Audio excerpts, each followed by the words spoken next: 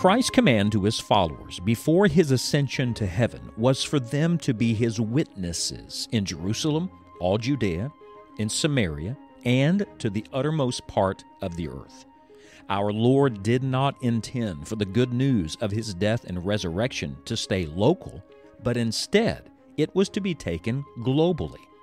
In this third section of Acts, the adventure continues as the gospel is taken to the ends of the earth. Let's join Scott Pauley now for today's study.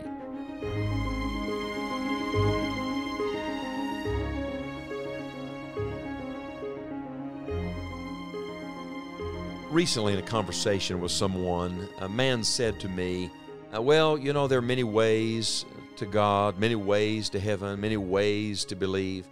My friend, I just want to tell you, there's a right way and there's a wrong way. There's a true way and there is a false way.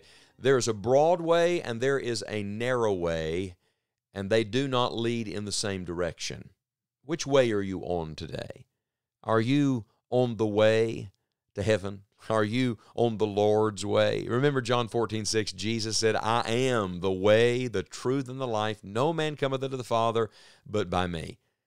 He is the way. The way is not a place. The way is not a church. The way is not some process or 10 steps to something. The way is Christ. It is knowing the Lord. Are you a person of the way? It might interest you to know that before believers in the first century were called Christians at Antioch, they were known in those early days as followers of the way. And that comes out today in our text in Acts chapter number 24, where the Apostle Paul is standing, being judged, defending himself, answering questions about his faith and about his message.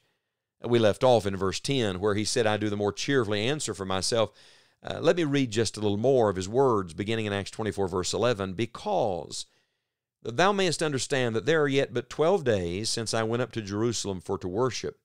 And they neither found me in the temple, disputing with any man, neither raising up the people, neither in the synagogues, nor in the city, neither can they prove the things whereof they now accuse me. But this I confess unto thee, that after the way which they call heresy, so worship I the God of my fathers, believing all things which are written in the law and in the prophets, and have hope toward God, which they themselves also allow, that there shall be a resurrection of the dead, both of the just and unjust. And herein do I exercise myself to have always a conscience void of offense toward God and toward men. Now, after many years, I came to bring alms to my nation and offerings, whereupon certain Jews from Asia found me purified in the temple, neither with multitude nor with tumult, who ought to have been here before thee, and object if they had any aught against me. Or else let these same here say, if they found any evil doing in me while I stood before the council, except it be for this one voice, that I cried standing among them, touching the resurrection of the dead, I am called in question by you this day.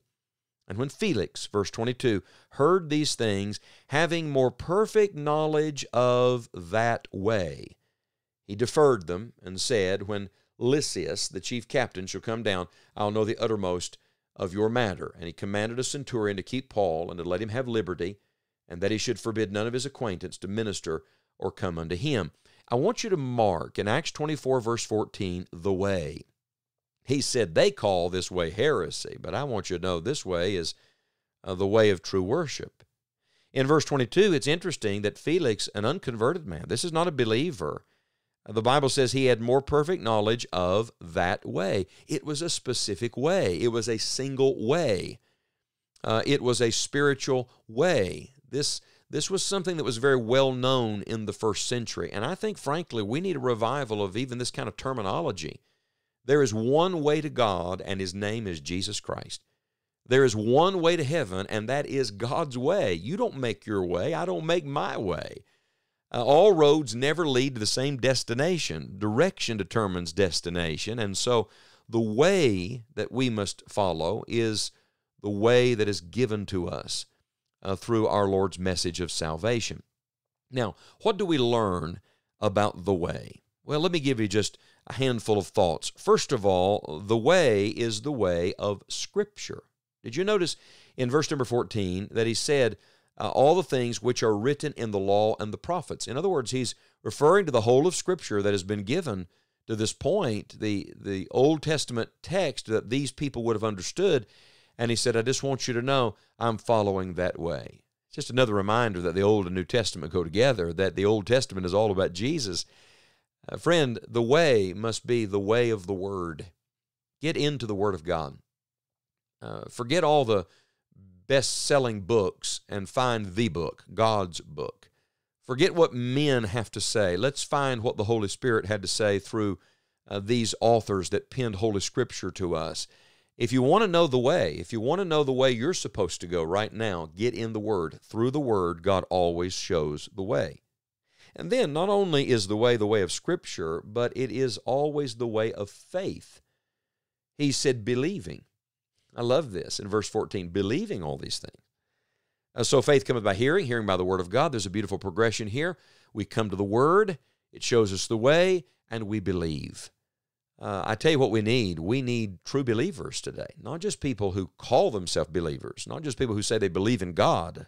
Friends, I'll remind you, the devil believes in God. Scripture teaches that the devil believes and trembles. He believes more than you believe. He's seen more than you've seen. But that doesn't make him a believer in the sense of living by faith. No, the way of God is the way of faith. The just shall live by faith. It is a faith journey from start to finish. So get in the Word today and believe the Lord today. And then the way is not only the way of Scripture and the way of faith, but it is the way of worship. He said, so worship I the God of my fathers. Worship grows out of faith. Worship God today. Live in the book, believe the Lord, and worship your God. This is God's way. It's what the fathers always wanted, is true worshipers. And then it's the way of resurrection. Remember, the one sticking point, the one issue that Paul said they didn't like, verse 15 and verse 21, was the resurrection of the dead. I'm glad to tell you that death is not the end. Maybe that's why Paul was not afraid to die when he stared death in the face. The writer of Hebrews says that the Lord has removed the fear of death. We're not subject to that bondage anymore. I'm not enslaved to that. I don't have to live every moment worried about dying and wondering about eternity. Why? Because there is life beyond the grave. There is the resurrection of the dead. And then finally, I would say this to you. The way is not only the way of the Word and faith and worship and the resurrection, it is the way of hope. I love this phrase in verse 15. He said, I have hope toward God. I wonder, do you have hope today? Do you live in that hope? Are you enjoying the hope of everlasting life? Not hopeful like it might happen, but hope as in certainty, confidence, no doubt about it. Because our hope is built on the promise of Almighty God. Oh, there are many ways to be religious. There are many ways to live, but there is only one way to know God and live with Him forever, and that is through the way. And His name is Jesus Christ. By the grace of God today, would you first make sure you're on the way, that you know the Lord Jesus? If you don't, repent and believe the gospel. Right where you are, look to Jesus and say, Lord Jesus, I'm a sinner and I can't save myself, but I believe you died for me and rose from the dead. Save me now. And the Lord Jesus will come to live in your heart and put you on the way. And then, if like me, you say, oh, I'm one of the people of the way, I'm one of the followers of that way, then share the way with others, because there are many Felixes out there who need to hear it. They've heard something about it, but they need to know that the way is Jesus Christ.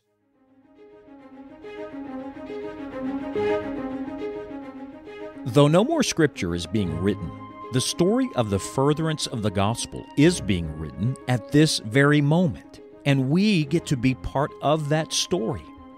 The heart of our Savior is as passionate for the lost today as it was just before He ascended in Acts 1. Will you get in on what God is doing in the world today to reach the lost with the gospel? This is why Enjoying the Journey exists, to encourage and to equip you in the work of the gospel. Whether it is through the daily broadcast or the many resources on our website, Scott and all of us on the Enjoying the Journey team are passionate about people coming to know Christ as Savior. We pray that you truly will enjoy the journey, but we also pray that you will bring others with you on your journey of following Christ.